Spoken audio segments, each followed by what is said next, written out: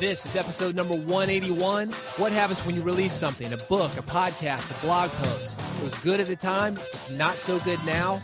That's what I'm talking about on this episode. This is the Red Podcast. How to take your idea and make a name for yourself within your industry and beyond. Spread your message. Attract a following. Rise above the noise. Here's your host, David Hooper. Yet another Halloween season has come and gone. When I was a kid, growing up, late 70s, we used to go trick-or-treating. Early 80s, then a couple things happened. One, somebody started lacing Tylenol. I think it was with cyanide. Took a Tylenol pill for your headache, bam, drop dead. Tampering with Tylenol, and also the Atlanta child murders. You may be old enough to remember this. If not, look it up. People started getting freaked out that somebody might want to hurt their children. So between fear of somebody messing with something that you would ingest and fear of somebody messing with your children, trick-or-treating was canceled for several years, but it's back, finally. Taken 20, 30 years, but it is back. And something that I've noticed that I don't remember when I was a kid, I mean, we kind of had this, is that people are changing the contract that you have for Halloween. And the contract is a kid comes up to your door, knocks on it, you open it, he says trick or treat, you give him some candy. Now, when I was a kid, the worst thing that could happen is somebody throws a toothbrush in there. Yeah, that's real funny, man. The contract calls for candy. But what I'm noticing now, and maybe this is because I'm in the buckle of the Bible Belt, is that instead of candy, you got people handing out religious tracts. Like cartoon Bible verses or cartoon Quran verses or cartoon whatever your religion is, trying to get these kids to convert to it. That's not the contract. You're changing the deal of Halloween. And the deal is a kid dresses up. He comes up to your door. He knocks on the door. You open it. He says trick or treat. You give him candy. You wish him happy Halloween. Send him on his way. Done. If you don't like it, don't participate. In business, we have similar contracts. An audience expects something, you provide it. When you don't provide what is expected, they get agitated. That's the kind of thing that I talk about here. This is the Red Podcast, the podcast for influencers. If you're a blogger, podcaster, speaker, you're a marketer, nonfiction author, an entrepreneur, this is the podcast for you. The things I talk about, things like book publishing, podcasting, speaking, and other marketing elements of your business that you must master to make a name for yourself. The focus is how to do just that. It's how to take your idea and make a name for yourself and make money. Part of that is you living up to the contracts and expectations of your audience. A few years ago, I was working on a movie. I was the music supervisor for this movie. And music supervisor, basically what you do is you've got this movie, you've got dialogue, you've got scenes, and you're the guy that comes up with the music to place behind those scenes or in front of those scenes. For example, these 80s montages where Rocky's training, they got music behind them. That's the music supervisor's job, to pick that music. And that's what I was doing on this film. Had a great opening scene, high energy, the title credits are rolling. This is where you want to be within a movie. You're basically the theme song for the movie. Selected the band, selected the song, everything was recorded. The band is into it. The writers are into it. All the contracts are signed. The producer for the film, she loves it. Just a few days away from the release. And I get a call. And what had happened was the band, it's an independent group, they gotten signed to a production deal, and a new producer had come in. And he wants to take the song, the one that these guys had recorded, and the one that was going to be used in the film, and he wants to record it again. Big name producer. The band is very excited about it, but they're also excited about the film. They realize that it's going to be a great opportunity for them to get their music out there. The problem is they're re-recording the same song later, and the producer is concerned that a lot of people are going to hear the old version of the song. In other words, not his version. And because of that, they're going to get used to hearing a song one way, and the release is going to be done in a different way. We were just a few days away from the movie's release. It really put everybody in a crunch. So what we did is we removed the track, and replaced it with somebody else. And that's what I'm talking about on this episode. What happens when you've got something that's already released and you want a fresh start? Do you go back? Do you pull everything that you've done in the past and try to replace it with something else? Or do you put something new on top of it? Or do you just keep going, leaving the old material for people to find if they find it?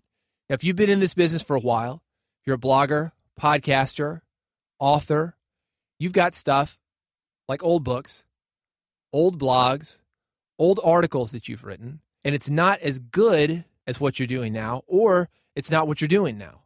If you go to Amazon.com and you look at my name, David Hooper, there's a book that I wrote about 15 years ago, and the review goes something like this: a disappointment like David Hooper himself. This book is very disappointing, just like David Hooper's seminar. He just tries to copy other music industry experts and provides you with a book that is nothing more than a doorstop. I couldn't even sell my copy at a used store, and Amazon didn't want it, saying that these don't sell. It's junk. It's funny to look at that review, and I do often. I've probably read it here on the podcast. I've used it when speaking to people.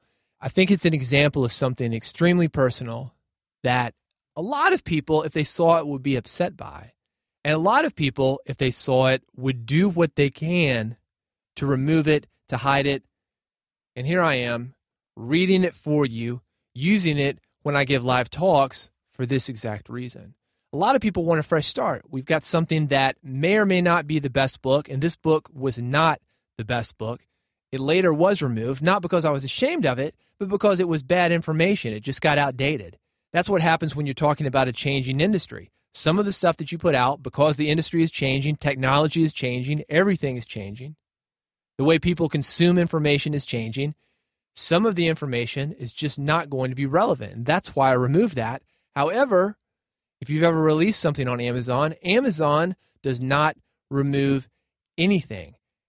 This guy was wrong. He said Amazon didn't want it, saying that they don't sell. Well, you can get used copies on Amazon. It's called How I Make $100,000 in the Music Business. You can go get a copy right now if you want to. But don't, because like I said, it's an older book. Things have changed. Got a much newer one if you're interested. Six Figure Musician. Look that one up. The tendency, because things do get outdated, because we do improve as influencers, the tendency is to want to go in and remove all the old stuff, remove all the material that we just can't connect with. A couple weeks ago, I happened to run into an old friend from high school. Hadn't seen the dude in 25 years. We had a good chat. But it's kind of funny to think about is that the guy that you're talking to is completely different than he was 25 years ago. You're completely different than you were 25 years ago. It's like two different people. But the person that you were 25 years ago, the person that he was 25 years ago, is what's enabling you to have that conversation. And this is true with your content as well. This is the reason that I say a fresh start. In other words, going in, removing every single thing that you've released in the past is not a good idea. Here's why. One, it shows that you have a positive trajectory. You should be improving. If you're releasing stuff now, it shouldn't be the same type of information that you were releasing earlier. If you release something today, it shouldn't be the same thing that you released a year ago. It shouldn't be the same thing that you released 5 years ago. If you were to go see a movie by your favorite producer, your favorite actors are starring in it, and you saw basically a copy of something that had been done 5, 10 years ago, you'd be very disappointed. It should be different. It should be better. Same thing with music. We don't want to hear the same album by the same band done over and over and over again. There should be that forward trajectory, and that is why you need to have this old content there to show that you're moving forward. It's good for you because it shows you that you're moving forward. This is a slow process. If you're writing books, writing blogs, recording podcasts, it takes a long time for you to get good at these things. If you listen to this podcast, for instance, 181, if you go back and listen to episode number 180, it's at redpodcast.com/180, you're not going to hear much difference in the way that I speak, the way that I deliver information, the quality of the content.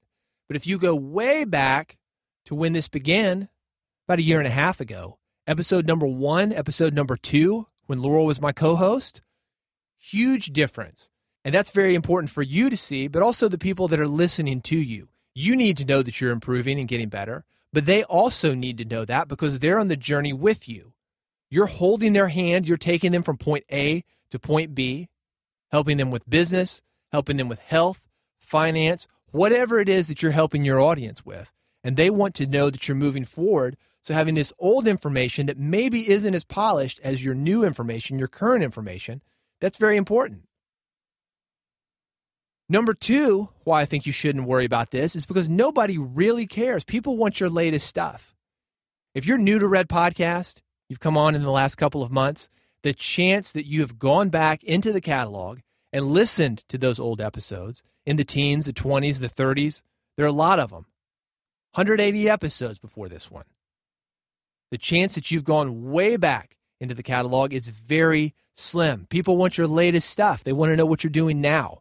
That's the main reason that you always want to be creating, putting out new product, because people aren't going to go digging for your old product. There's a lot of product out there to choose from, and it's important that you, if you want to be considered relevant, continue to put out product of your own. On that note, it's my feeling that people value longevity more than they value perfection. They would rather see you started something, continue to work on it, and are continuing to work on it, rather than try to go for perfection where you just did something once and we're afraid to do something again. Give you a music business example. Guns N' Roses. Big albums back in the 80s, back in the 90s, disappeared. Axl Rose spent years in the studio. He was trying to get albums out, but he let perfectionism get the best of him. Brought in new bands, new producers, millions and millions of dollars spent on this album. Finally, Chinese Democracy was released, and by that time, nobody cared. People would have forgiven a bad album. In the same amount of time, 10 or 15 years, with the money that he spent on studio time, the energy, the effort, the people, he could have put out several albums. And people would have forgiven a bad one. They don't expect perfection. They want longevity. They want consistency. And like I mentioned earlier about getting better, that's what people expect from you too. They expect you to be better than you were previously. Now, this doesn't always work for musicians or creative people where you've got your finger on the pulse of culture at that moment in time, and you've got a great album, a great book, a great movie that really connects with people. But in our business, the influencer business, nonfiction authors, speakers, podcasters, it does work. People expect that you're going to be better today than you were yesterday, and because of the work that you're doing, always learning, listening to things like this podcast, you are going to be better.